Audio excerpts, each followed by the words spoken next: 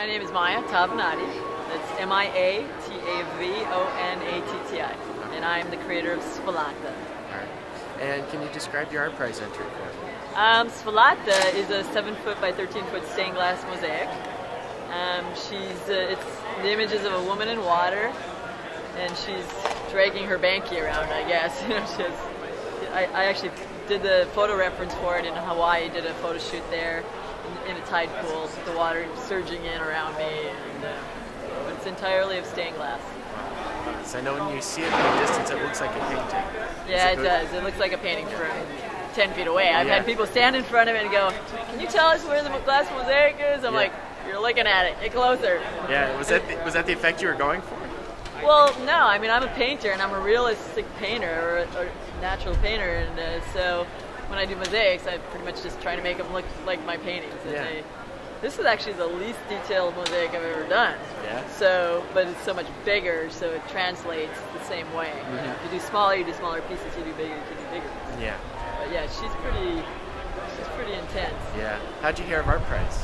I heard of ArtPrize from a friend of mine, Joyce Mabey, who I grew up with in Iron Mountain, Michigan, in the UP.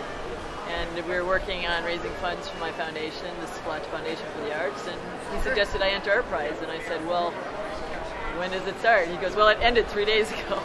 So I spent the year working on other projects and trying to line up funding for it because it's quite a monumental project to undertake, and it was challenging, especially during a recession. And I had 2 students work for me and my sister Tara, and we did 2,700 hours of work in 11 weeks.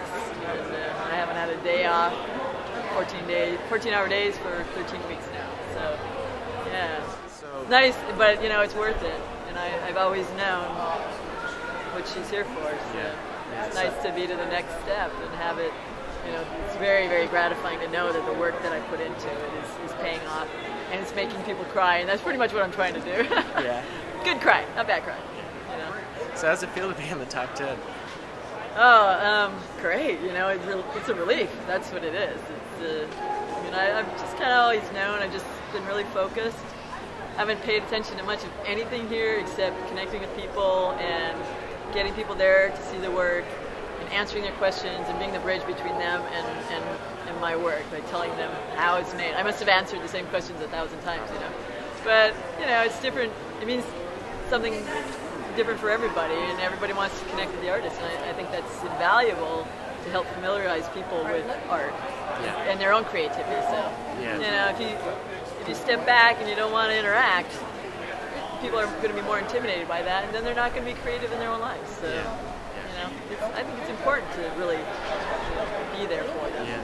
So, last question: what would you want people to know seeing your piece? I want people to know that everybody has a creative spark. We're born with it. It's the one thing I think we're born with, and I want them to know that magic is still possible. If you just do the work and make the choices and don't listen to what everybody else says, and you focus on whatever you're great at, it'll eventually pay off. Eventually, it's a long, hard road. I mean, in the arts, everybody says no. Everybody says no. Don't. You shouldn't. You couldn't. You wouldn't. But it's not true. And if you in anything, I don't care if you want to be an artist or a lawyer. You got to do what you love and learn to do it really well. And it'll pay off. And my mentors taught me that years and years and years ago. And of course, I'm so stubborn that nobody, you say no to me, and it's the perfect reason to do it. It's like, what? And people here, it was over 1,700 artists.